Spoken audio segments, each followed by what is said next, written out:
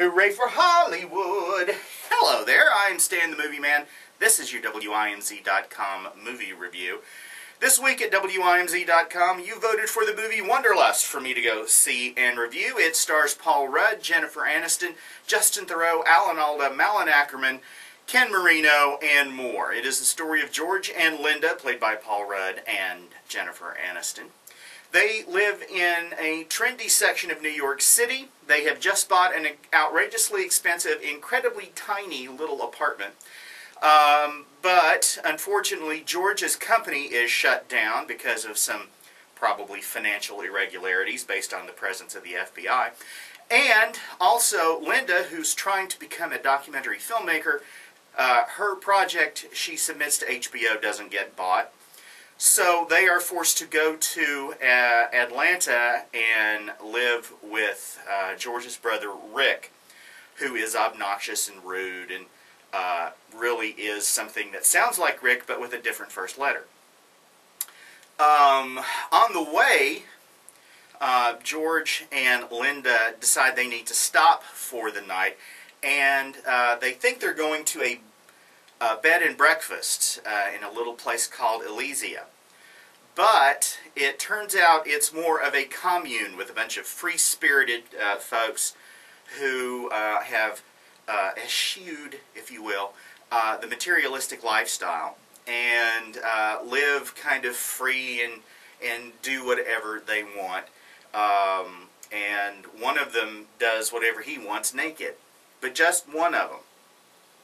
Kind of weird. Anyway, seeing the naked guy and being afraid he's some sort of serial killer, they wreck the car and they end up spending the night at this little bed and breakfast and discover that it is a paradise, at least as far as they are concerned. And when things don't go well with Rick in his porta potty business, they decide that they'll go back to Elysia and try it out.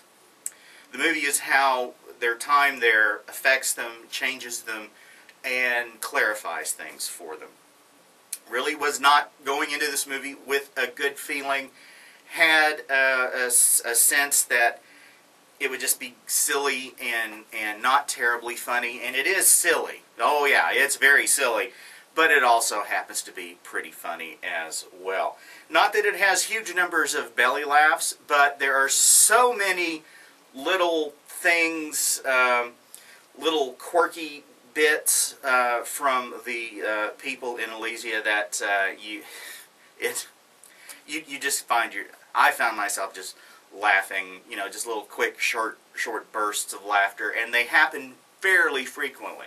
So from the laughed point of view, it is effective. And the denizens of Elysia are enjoyably quirky, not annoyingly quirky. And Paul Rudd and Jennifer Aniston are fantastic as usual. And by the way, there's a great deal has been made about Jennifer Aniston's topless scene. The way it's shot, you really more get side boob than anything else. So don't get too excited about the prospect of seeing Jennifer Aniston topless. Oh, by the way, just in case Jennifer Aniston ever sees this, Jennifer, baby, you're on my free pass list. Yeah, I know. Try to control yourself. Alright, back to the review. The movie is very entertaining. I enjoyed it. I don't know why it got so trounced this opening weekend. I didn't make that much money. Can't understand why. It's got a great cast, and it's pretty funny throughout. It may run a little too long, but other than that, and you know, the quirkiness may tend to run thin at times, but I enjoyed the movie quite a bit. I'm giving it 4 guitars. Go to WIMZ.com to read my complete review, as well as to vote on the movie I see next time. You can send your questions and comments to me at StanTheMovieMan@att.net. You can also follow me on Twitter at MovieManStan. Till next time, later.